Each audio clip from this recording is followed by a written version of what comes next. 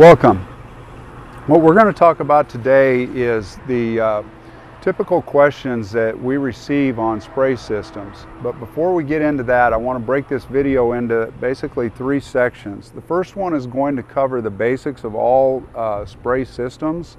The second one is going to be the questions that we actually receive, and I'll explain and walk through and point out the troubleshooting that would be involved. And then the third one is actually going to show you some of the troubleshooting and some tips that you can use to more quickly isolate problems potentially.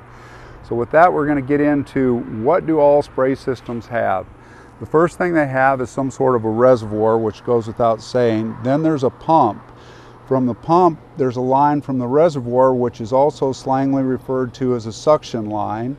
Coming out of the other side of the pump is actually your pressure line, or it's actually a flow line that the pump is pushing the flow through, and then it's going to go into a set of valves or some way to control the application of the fluid when and where you want it applied.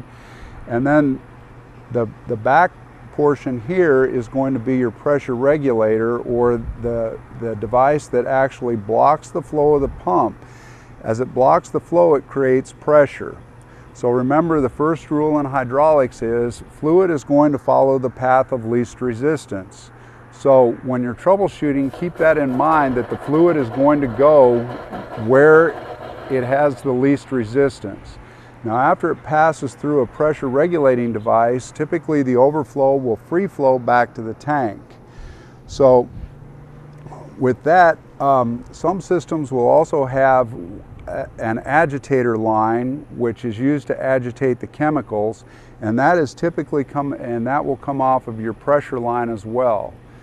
And again, the basic setup is your pressure or your pump generates the flow. It goes through, it meets resistance, it creates pressure. This is the pressure we want to measure on this side, and then on the back side of the pressure regulator, it's going to flow back into the tank. So those are the basics of what all spray systems are comprised of. Some have a lot more complexity as far as the number of devices, controls, and bypasses, but they all have the same basic elements. So you just have to approach each one and figure out where you start. And with that, I'm going to go ahead and cut this off, and then we'll get into the questions that are posed to TIR on a regular basis.